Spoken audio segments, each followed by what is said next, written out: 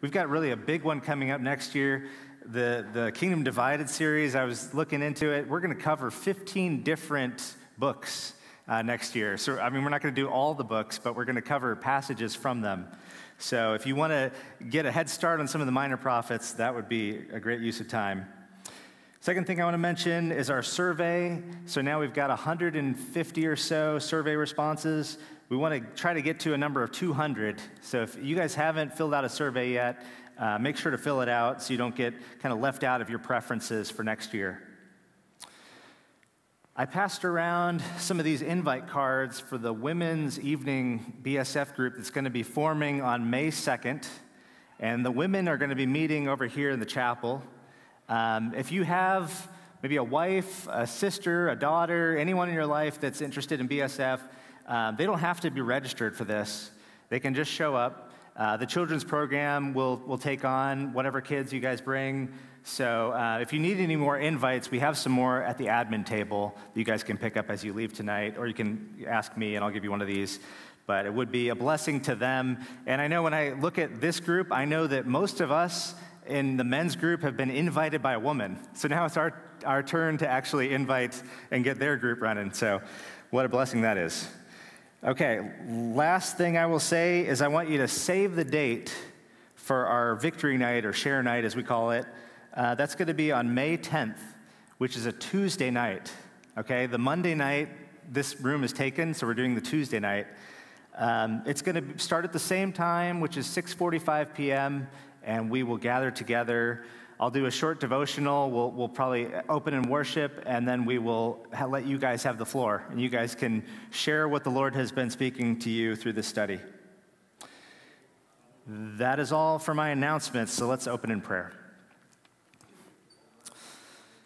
Lord God, thank you for this passage. Lord, thank you for going to the cross. We're going to take some time tonight and just really study the details here and really reflect on the sacrifice that has been made on our behalf. Lord, I pray that you would help us to see all of the verses and all the actions just with fresh perspective. Help us to put ourselves in the middle of this story and to realize that this sacrifice was made for us. Help us to see it with a mind for appreciation and with an open heart ready to receive application. In Jesus' name, amen. Okay, let's look at our map here.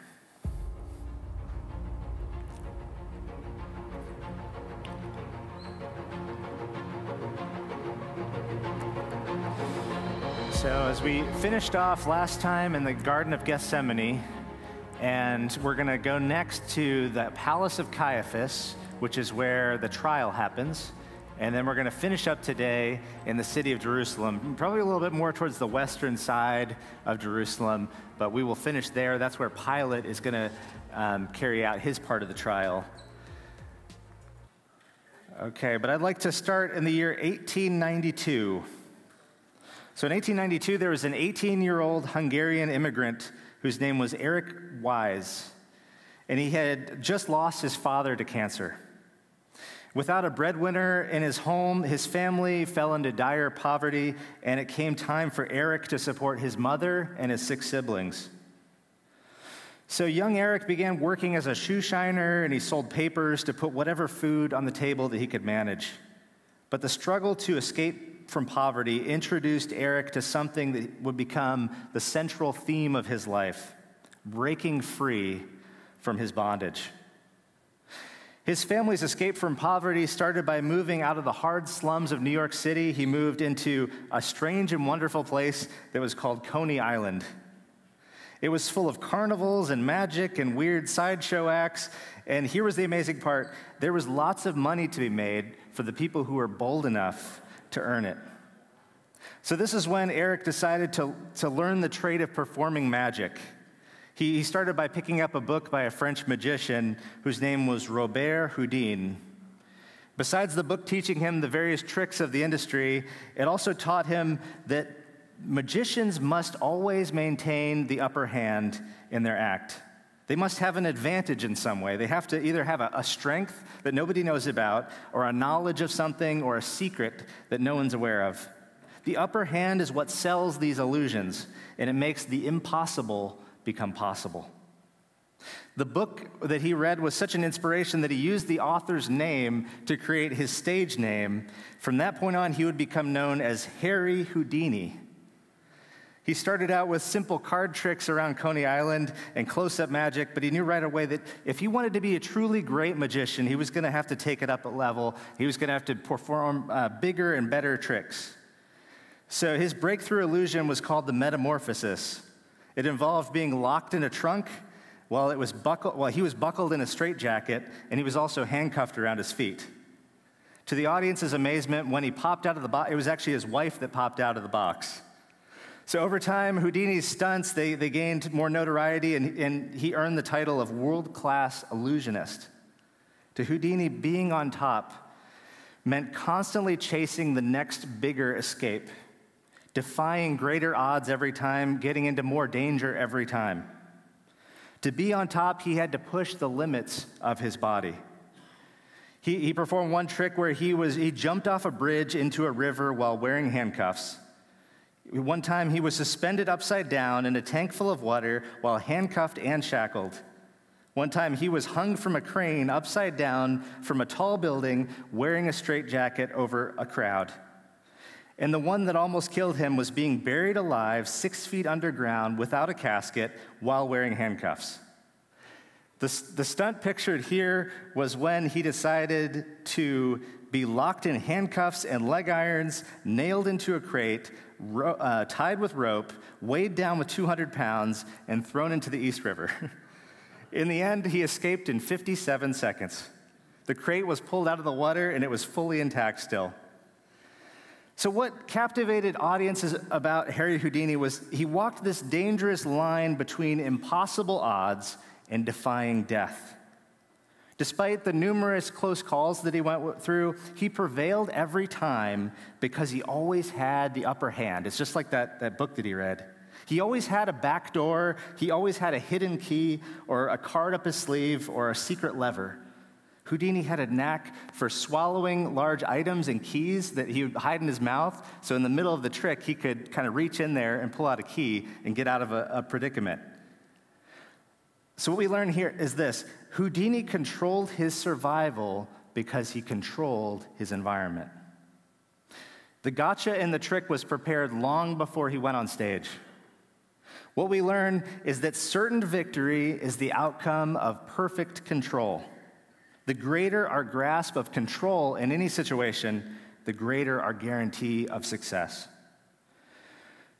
Let's remember that principle, because in Matthew 26, Jesus, in his journey to the cross, he played out, that journey played out differently than what Houdini did. But rather than defying death, what Jesus was doing was inviting death. Victory meant something entirely different, and yet the same principle applied. Certain victory is the outcome of perfect control. Jesus demonstrated no less control over his environment. He stepped deeper and deeper into danger, but he was in charge at every moment. He perfectly controlled every brush with death, every insult that he received, every whipping, every beating, every rejection was another opportunity to navigate a path to certain victory. So today in our passage, we're going to gain a greater understanding and appreciation of Jesus' ability to prevail against impossible odds. And ultimately, he's going to prevail over death itself. So in the first section, we'll look at how Jesus prevailed over a seemingly chaotic collision with some soldiers and his plan. Roman soldiers and Judas's betrayal seem to take away all of Jesus' control, but it's in the end, he realizes that he had control. In the next section, Jesus prevailed in the defense of his deity when interrogated by the Sanhedrin. And then in the last section we're going to cover, Jesus prevailed over questions about his royalty. We learn that the scorn of the crowds and the deadly beatings Jesus faced can't take away one iota of his title as King Jesus. So let's begin at verse 50. So as I said in the map before, we're going to start in the Garden of Gethsemane where we left off last time. So Judas and the Sadducees showed up with half an army to arrest a nonviolent man, of all things. So despite Judas's ruthless betrayal, Jesus' last words to him were somewhat comforting. He says, "Do what you came for, friend." The moment played out just like Psalm 41, if you're familiar with this part of the psalm. It says, "Even my close friend, someone I trusted, one who shared my bread, has turned against me." So as these soldiers closed in on Jesus slowly after he's been betrayed, John 18 actually records something pretty amazing that Matthew leaves out. It says, "Jesus, knowing all that was going to happen to him, went out and asked them, 'Who is it that you want?' 'Jesus of Nazareth,' they replied. 'I am he,' Jesus said. When Jesus said, 'I am he,' they drew back and fell to the ground." So the power of Jesus in this moment is unmistakable.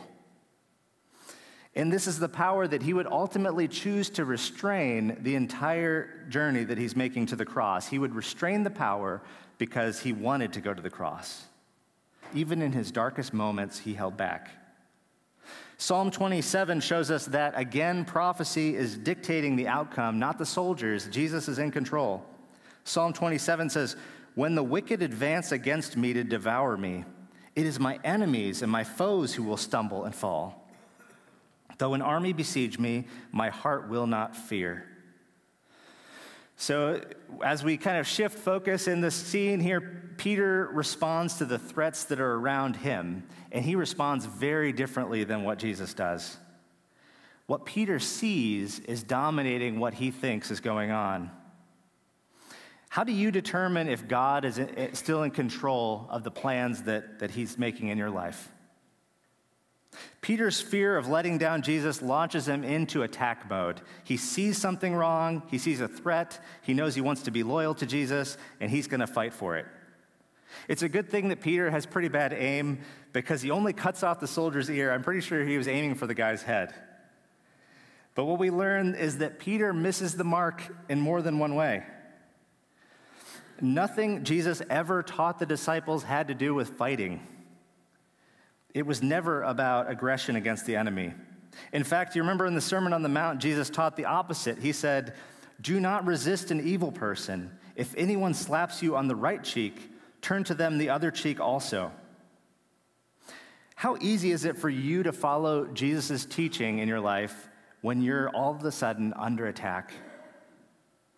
Perhaps many of us would admit that our commitment to Jesus and his teaching is best when we're safe at home.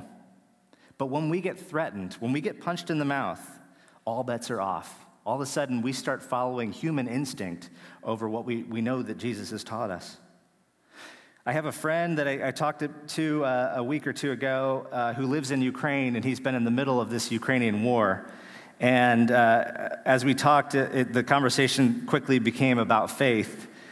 Before the war had started, he had a streak in his Bible app that was going for over 1,000 days. It was 3 years long. He said the day that the war began, the day that Russia attacked Ukraine, he broke his Bible streak, and he did not read the Bible that day. And he looked back at the moment, and he said, "Why didn't I open the Word of God in a moment of stress?" Peter's response to an attack demonstrates an unfortunate reality in human nature. In times of threat, many of us rely on survival more than we rely on Jesus. What do you rely on in times of crisis in your life?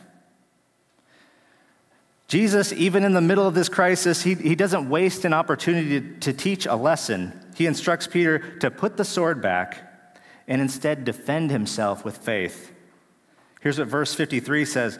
Jesus tells him, "Do you think I cannot call on my Father, and he will at once put at my disposal more than 12 legions of angels?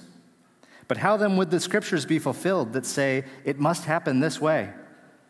In that hour, Jesus said to the crowd, "Am I leading a rebellion that you have come out with swords and clubs to capture me? Every day I sat in the temple courts teaching, and you did not arrest me. But this has all taken place that the writings of the prophets might be fulfilled." Then all the disciples deserted him and fled. So Jesus makes it clear in this passage that there are going to be no accidents on the way to the cross. Jesus has total grasp of his surroundings. He's got total control of his actions. And by the way, he's got total command of an angel army. In biblical language, we call this situation of God's control, we call this sovereignty. It means that God is in charge, and when God's plan unfolds, no one can stand in the way of any of it. The sovereignty of God is perfect, and it is impossible to change. The scriptures prove that Scripture existed first, and it shows the plan first, and then the plan plays out accordingly. When we compare God's plan, we can look in the Old Testament and see what was the plan. We can look in the New Testament and see how did it play out.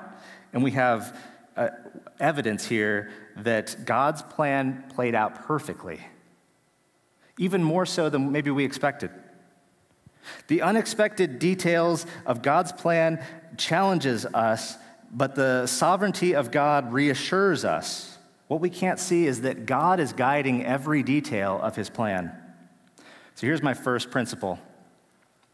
The unseen authority of God always allows his plan to prevail.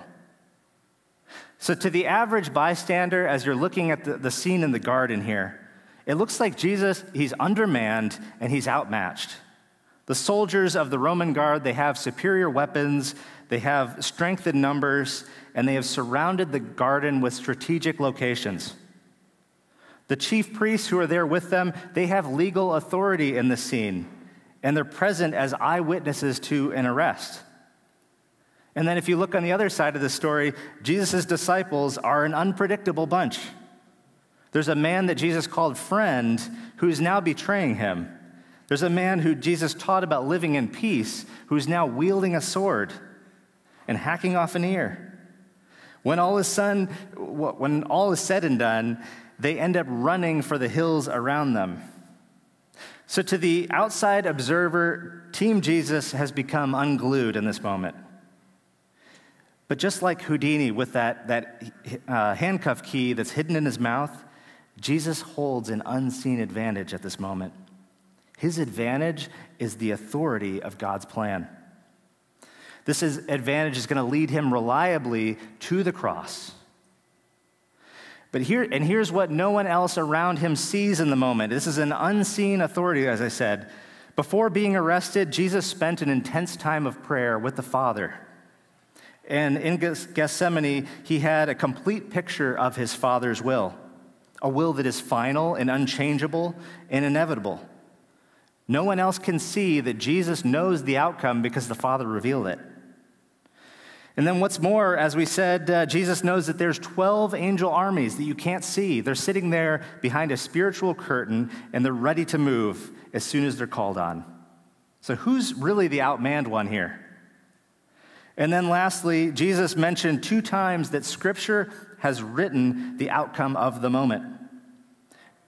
We know that the events must play out exactly as prescribed in Scripture. No one else in the moment can see the unfailing authority of God's word. So these 3 reasons I've just given you are just 3 of the many reasons that guarantee the result of the moment. Perhaps there are thousands of other hidden reasons that we can't see, and they guard the will of God. Suffice it to say, we can have confidence even in the chaos of Jesus' arrest that everything is going perfectly according to plan. The most shocking part of the whole scene is the fact that it involves flawed humans like you and me. We have an amazing knack for messing things up, don't we? And yet, here were the disciples placed front and center in the middle of one of the most important moments in all of human history. Here's how it played out. They were supposed to be praying, and they fell asleep. Peter's ear surgery on a Roman soldier could have led the Romans to kill everyone. And then verse 56 adds the exclamation point. It says, in a moment of needed support, it says, all the disciples deserted Jesus and fled. Could they have possibly failed worse than what they did? In the end, the climax of Jesus' 3-year discipleship for these men was a group of scared thugs who became their own worst enemy. It makes me realize, how can any of us be trusted with the work of God when our flawed nature is trying its best to sabotage God, it seems like? A scene like this exposes a giant mystery about how do we fit into the perfect plans of God. God clearly allows men like Peter to act with free will, and yet, despite men like Peter, he achieves his outcome every time. God engineers the arrest of Jesus perfectly to lead him to the cross. So simultaneously, we live and act freely within the guardrails of God's design, and yet God dictates an outcome by his authority. Romans 8:28 is a beautiful verse. It says, "And we know in all things God works for the good of those who love him." Somehow all things God can wield together into a good plan. Not only did the disciples not derail God's plan, God actually heightened the significance of the moment by allowing them to live in free will and to make mistakes. It encourages us today, God involves imperfect people in his work. No matter how strong or how weak you are, you have a valuable role in God's plan. His plan must succeed. So how does the fact that God's authority over even the most difficult situations give you hope? He has this authority that cannot be broken.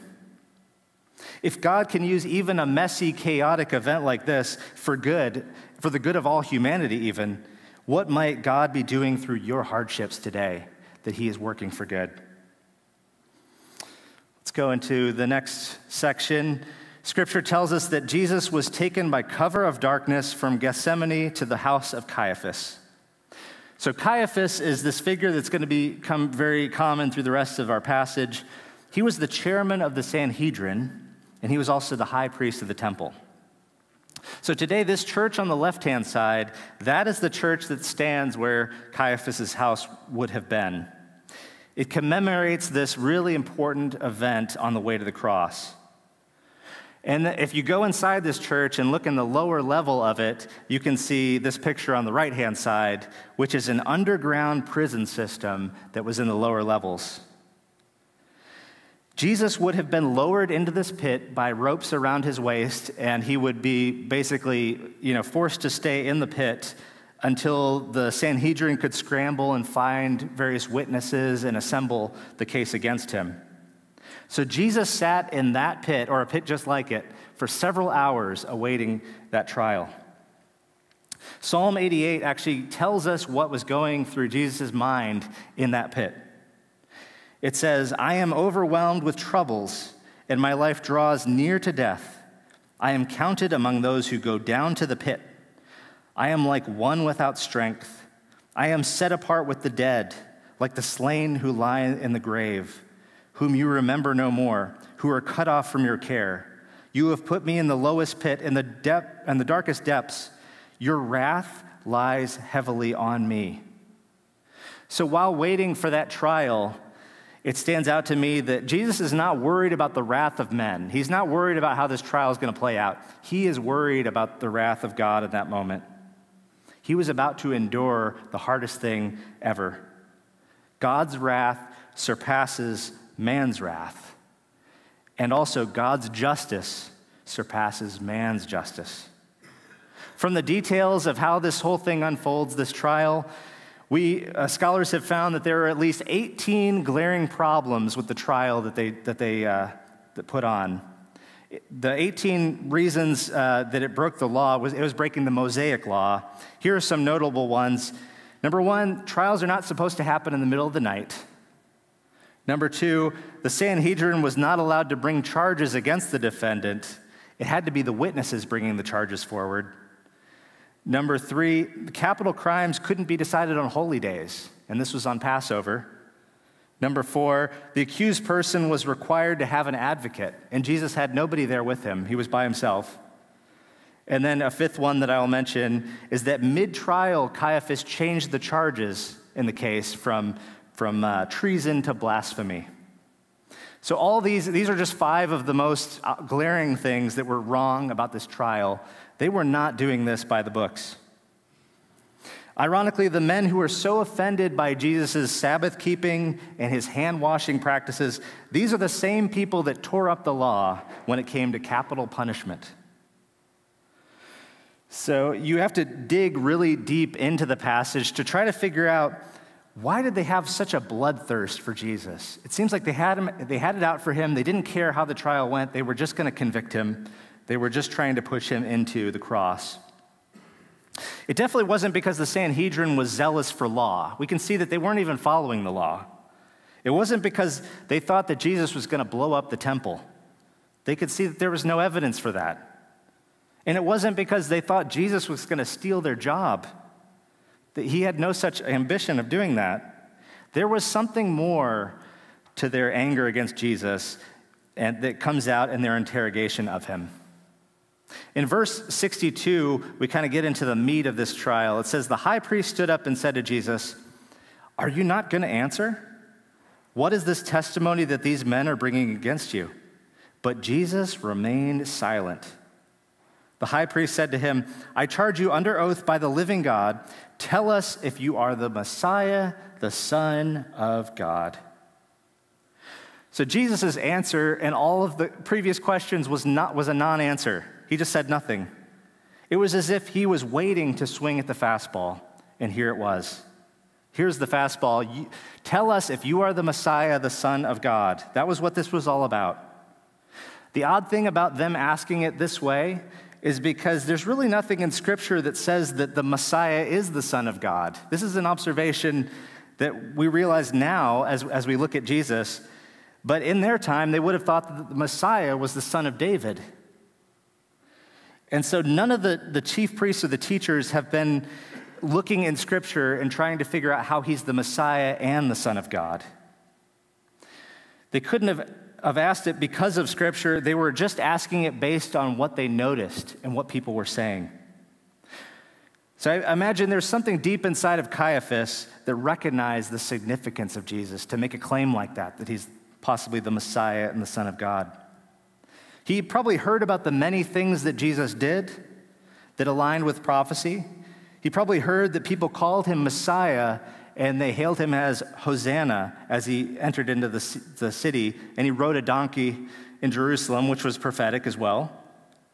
They probably knew about the miracles that he performed. They knew that he raised a man from the dead even. But the blindness of Caiaphas led him to seek confirmation by asking a question. He needed to know. He needed to hear it from Jesus' mouth. Tell us if you are the Messiah, the Son of God. There was a time when Jesus was openly engaged in answering a question like that. There was plenty of time. Whoever wanted to know if he was the Messiah could have asked him that. Come and see, a lot of the disciples would say. They invited people to come and ask that question. But at this very moment, the time ran out. This should serve as a warning for many today. Take as much time as you need to figure out who Jesus is, but don't take 1 second longer than you have to figure out who is Jesus. At some point, the time for that answer to that question is up. So in verse 64, Jesus responds, "You have said so," Jesus replied. "But I say to all of you, from now on you will see the Son of Man sitting at the right hand of the Mighty One and coming on the clouds of heaven." So the phrase, "you have said so," it was enough of a yes to make him guilty of being Messiah, but it was enough of a non-answer to not indulge their curiosity. So it's a bit frustrating to see Jesus in that situation. I'm almost rooting for him to just really let him have it. Show him your power, explain to them why you're the Messiah. I would love to see it all unfold. Jesus could have healed their spiritual blindness in a moment. But instead, here's what they will see with their eyes in full view. He says, "I say to all of you, from now on you will see the Son of Man sitting at the right hand of the Mighty One and coming on the clouds of heaven." We can know that all the men that were interrogating Jesus in that room, they have all died thousands of years ago. On the day that they died, they had a reunion with Jesus, and they saw him sitting at the seat of judgment. And we can only imagine that their jaws dropped to the floor when they saw Jesus was the one. He was the one seated at the right hand of the Father. What's revealed is this: just because the Sanhedrin rejected the deity of Christ, that wasn't the end of the conversation. Jesus had the last word. God spoke through the prophet Isaiah. He said, "Before me every knee will bow. By me every tongue will swear. They will say of me, 'In the Lord alone are deliverance and strength.' All who have raged against him will come to him and be put to shame."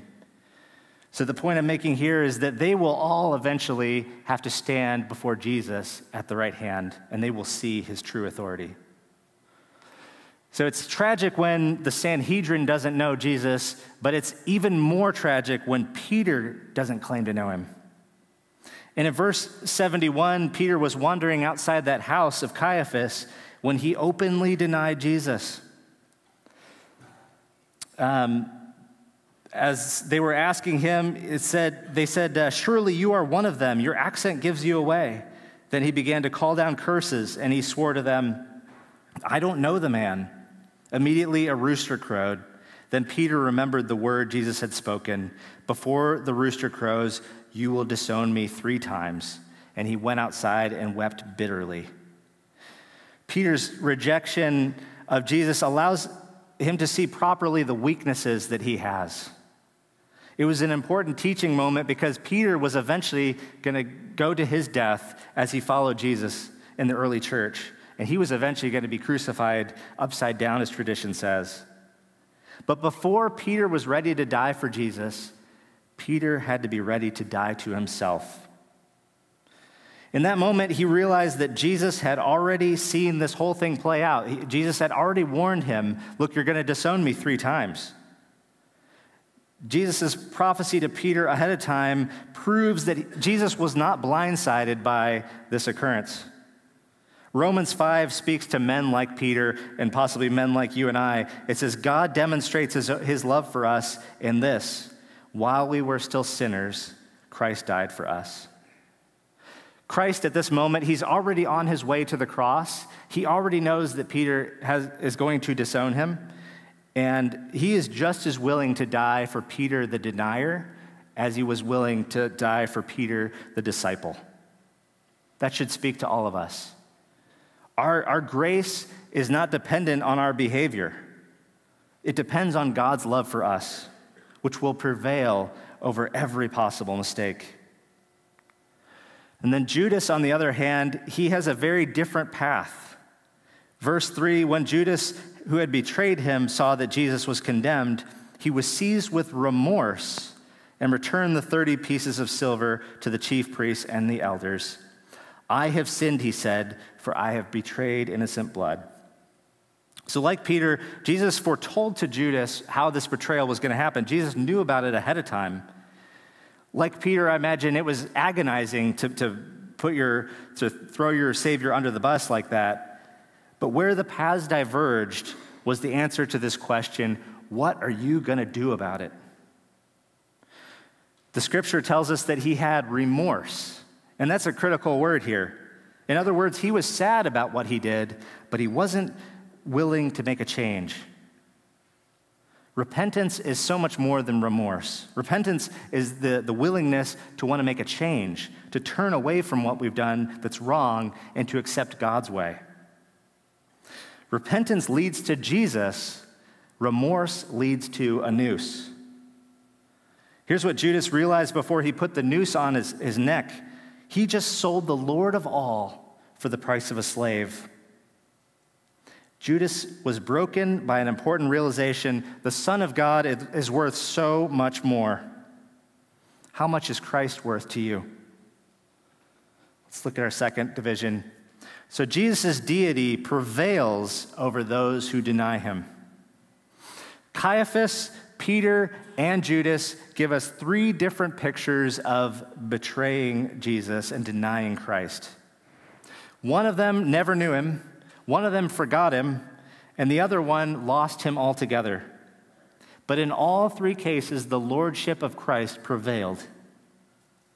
We're eager to dismiss these things as ancient history and say, that's not me, I haven't denied Christ, and I won't deny Christ. But rather than thinking of them as ancient history, maybe we should think of them as current events. Because I can guarantee there are men among us who have denied Christ. We will say, not me, or we'll say, it's the man a few seats over for me. Make no mistake, the Lord of all knows who has denied him. But these three portraits, they teach us. The Lord sees that denial before it happens. And the Lord made a way for grace before it even happened, so that grace would be immediately available to those who are ready to receive his grace. So let's look at our last section where Jesus is handed off to Rome to be punished. And the punishment at this point, as far as I can tell, the verdict is a little bit messy here, but I guess it's blasphemy. And before Roman occupation, the punishment for blasphemy would have been being stoned. So Jesus would have been stoned in a different day and age. But Roman rule meant that Israel lost the ability to carry out capital punishment. They actually had to yield to whatever Rome was going to do. So verse 11, Jesus stood before the governor, and the governor asked him, "Are you the king of the Jews?" "You have said so," Jesus replied. When he was accused by the chief priests and the elders, he gave no answer. Then Pilate asked, "Don't you hear the testimony they're bringing against you?" But Jesus made no reply, not even to a single charge, to the great amazement of the governor. Caiaphas needed to know if Jesus was the Messiah, the Son of God, as we said. And now Pilate has a different angle. He wants to know if Jesus is king. This is about royalty. The goal of Jesus' two interrogations was to discredit his authority.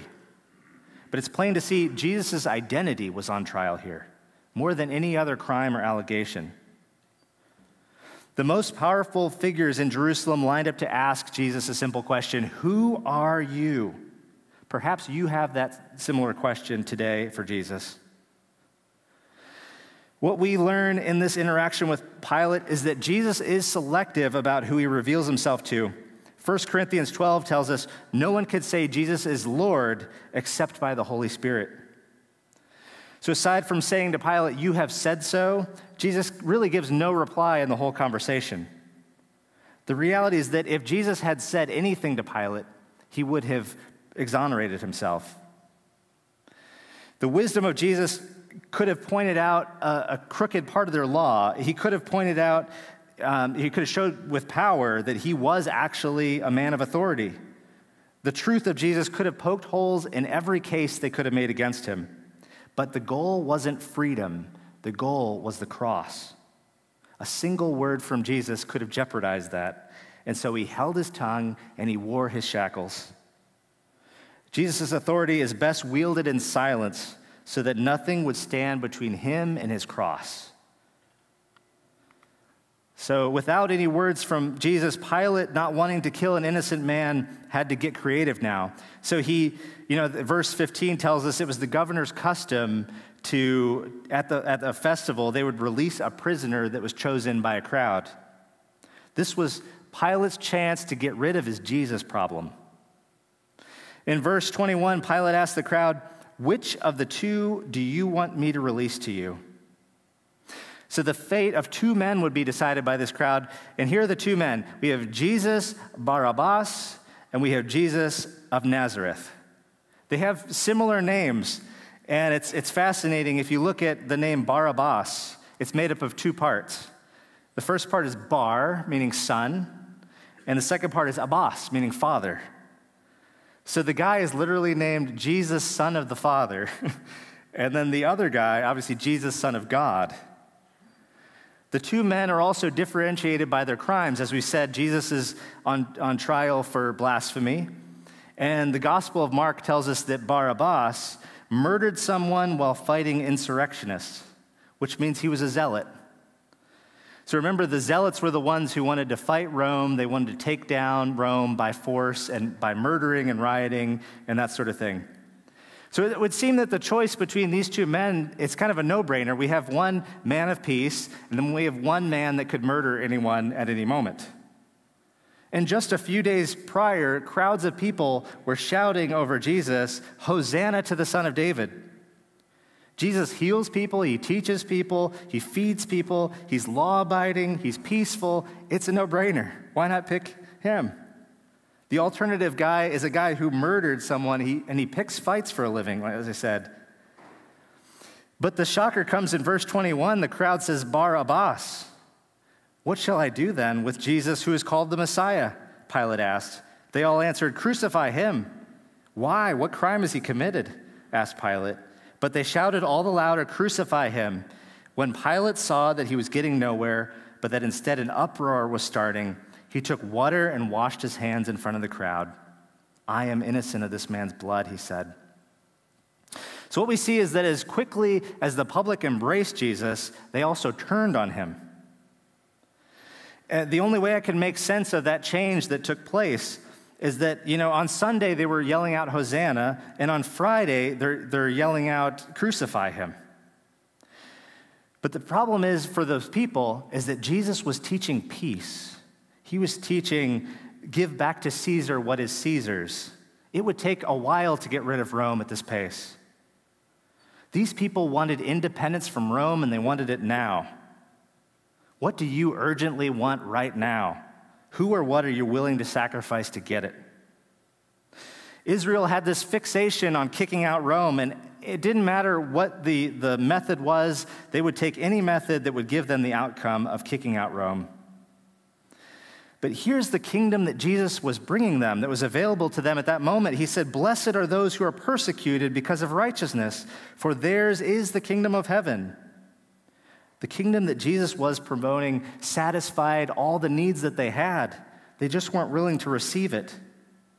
At the end of the day, Jesus was not the king that they wanted. His kingdom was less visible than what they were looking for.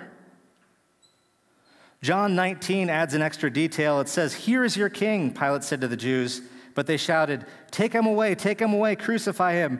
"Shall I crucify your king?" Pilate asked. "We have no king but Caesar," the chief priests answered. It was a giant, emphatic, unanimous cry against all Jesus had worked for. "We don't want your kingdom, and you aren't our king. In fact, you're better to us dead than alive." But the naysayers remind us that Jesus' kingdom was for the faithful. Jesus' kingdom will be the last one standing.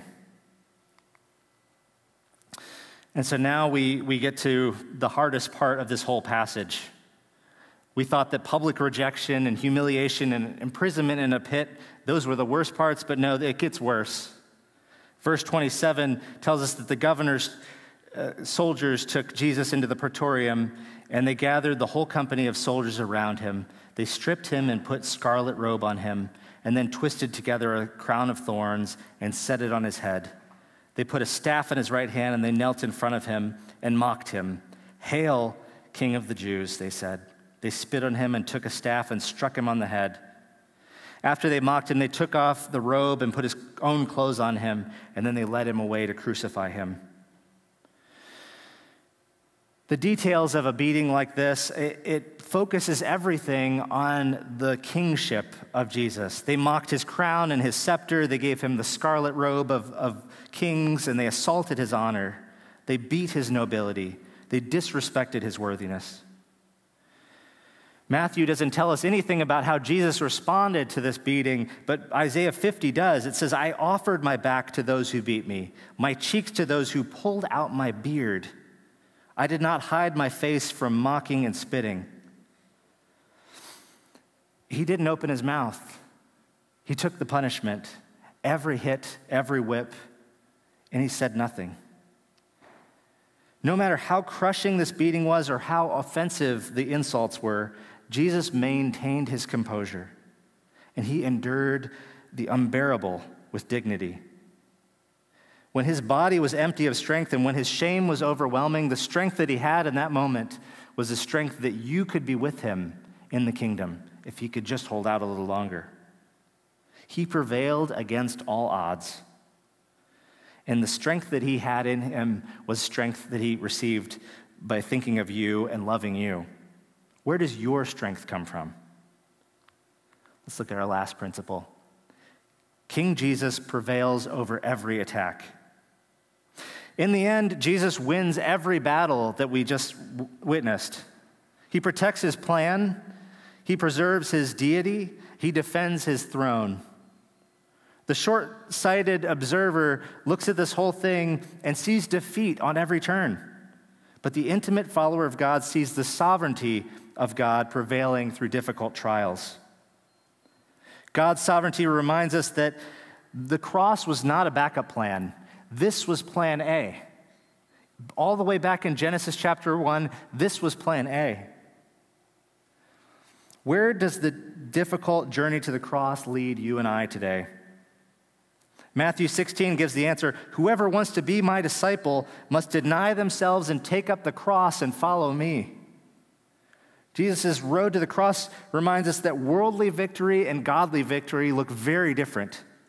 Prevailing in this world is going to look very different than prevailing in the kingdom of God.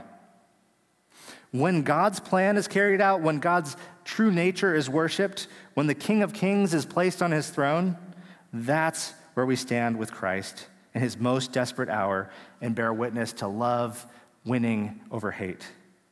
Let's pray. Lord God, thank you for the cross. As we get closer and we witness this beating and we witness the rejection and the humiliation, we're reminded that it is not popular to follow the King of Kings.